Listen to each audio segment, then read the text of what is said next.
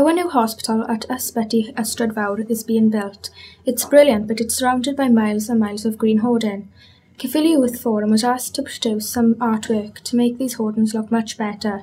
Our artwork was inspired by the poem These Are the Hands, written by Michael Rosen.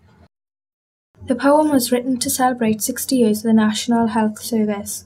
The paintings were done by Chelsea, Ashley and Lou. These are the hands by Michael Rosen. These are the hands that touch us first, feel your head, find the pulse, and make your bed. These are the hands that tap your back, test the skin, hold your arm, wheel the bin, change the bulb, fix the drip, pour the jug, replace your hip.